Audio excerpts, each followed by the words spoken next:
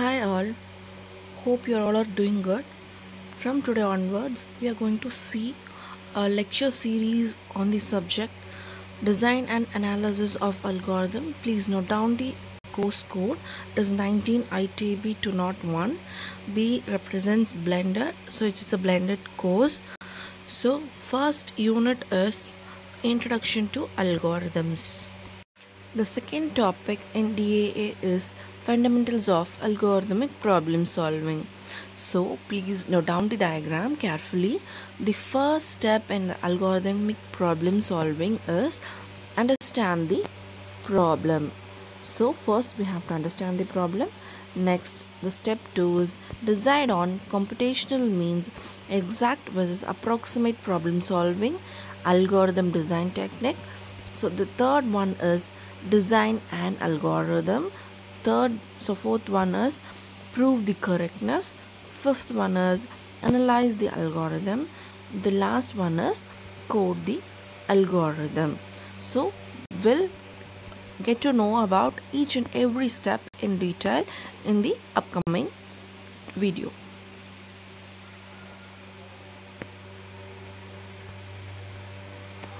So first step, understanding the problem. We have to understand the problem in a proper way. So what is the problem? What are the doubts in the problem? So what are the previous examples we have, and what are the use cases?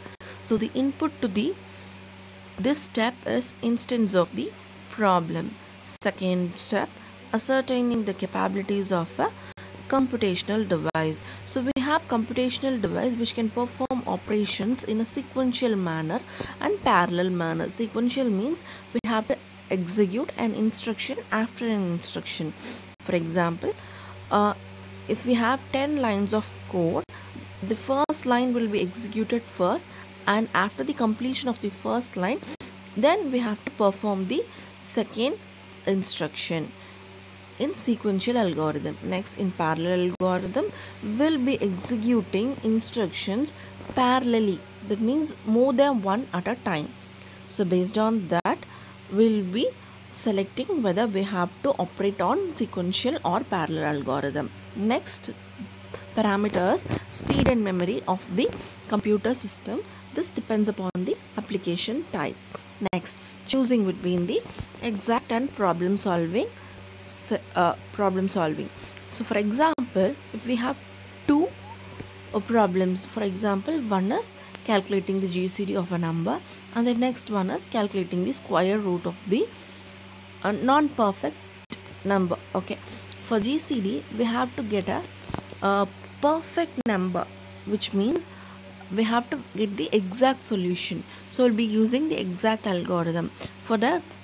In case calculating the square root of a number, just if we get a answer in a point, for example 3.142222, for example, in that case we'll be rounding off the answer. So in that type of problems, we are going to approximate the solution.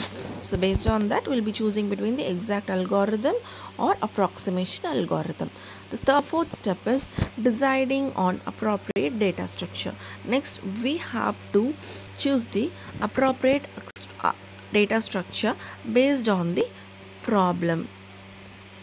So next one, algorithm design techniques. So we have to choose the methods or process to solve a problem.